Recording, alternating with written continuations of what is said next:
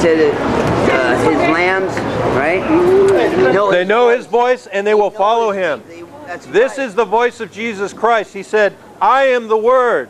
He says, the Word came to life. It became flesh in John 1. Yeah. Jesus Christ is the Word of God, the Word incarnate. I got a Bible right there. If you don't follow the Word of God, you are not following Christ. You are not a child of God. You are born a child of the devil, just like me and just like everybody else. And it's evident in our behavior. We're born in sin. Yes. So, being children of the devil, we will spend eternity with the devil unless God changes us, unless God makes a miracle happen in our lives. Hey, this is really powerful stuff right here. Yes, amen. You go ahead and look this stuff up. Make sure I'm preaching it right. Oh, yeah. Make sure I'm preaching it right. What I'm gonna read is really good, man, because this sums it all up right here.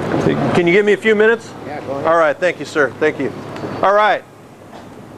Only by the sacrificing work of Jesus Christ on the cross can anyone be saved of their sins, their lies, their adultery, their thievery, disobeying your parents, blasphemy, the third commandment, thou shalt not take the Lord thy God's name in vain. If you say OMG, if you say GD, you're guilty of blasphemy. God is so serious about blasphemy. Everybody says, oh, blasphemy, it's no big deal. Everybody says it. Everybody says it. In the Old Testament, God commanded that someone who would blaspheme his name one time, they're to be taken immediately to the city gates and stoned to death. But nowadays, oh, that's just a way of expressing yourself. No big deal. God has not changed, and God will not be mocked.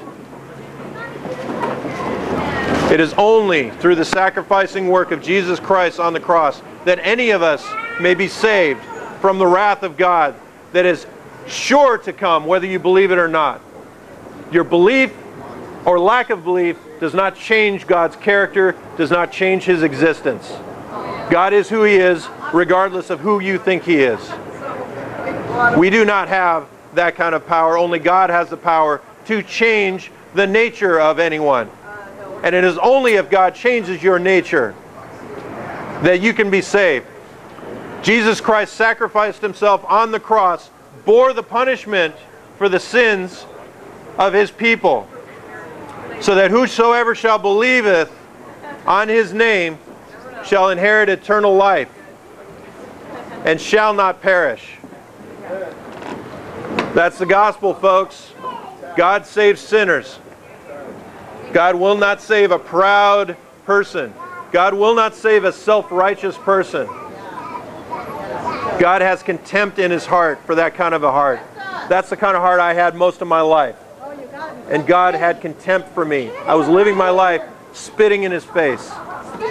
And despite the fact that I mocked Him, despite the fact that I was constantly breaking His commandments and offending Him, a holy and righteous God, He came and He died for me. And He paid the price for the sins that I committed. Amen. And I'm here to deliver the news, the good news, the gospel, to anyone who has ears to hear. Jesus Christ raised on the third day. He came back to life and proved that He was who He said He was. There were over 500 witnesses recorded in the Bible. This is the Word of God, and you can put your faith and your trust in it, because this is the only way that you will know your Creator, and it is the only way that you will know the truth, and the truth will set you free. Thank you, folks, whoever is listening. Would one of my brothers like to take over? I'll talk to you in a minute. Give him the mic, give him the mic. Mic. Thank you, Joe. Oh, yeah. Come on over here. I was going to say, Jesus raised Lazarus from the dead. Yes, He did. Only God can do that. Lazarus was dead for days. Yes.